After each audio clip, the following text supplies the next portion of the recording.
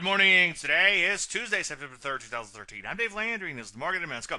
Well, peace out off a little bit on last Friday. Didn't come unglued, down about a third of a percent. As you can see, the recent slide remains intact. NASDAQ hit a little bit harder in here, down a little bit more than 3/4 of a percent, down towards the bottom of its sideways trading range. Take a look at the rest. He actually probed new lows in here, closing at multi-month lows, down over 1.5%. This is more indicative of what really happened internally on Friday. Most sectors ended lower. Hey, let's take a look at what's going on in the world. As you can see, EFA shares, these are foreign shares, hit brand new multi-month lows in here like the rusty. But the only thing I like in here is the gold and silver stocks. Take a look at GDX in here. As you can see, pulling back in here, a bit of a double top knockout. Shoot me an email if you need that pattern. Other than that, I think I would avoid the long side. We could see more and more shorts setting up soon. Be careful, though. Futures are strong pre-market. Any questions, as usual, Dave at DaveLandry.com. I'm Dave Landry, and you just heard the market a little bit more in a minute.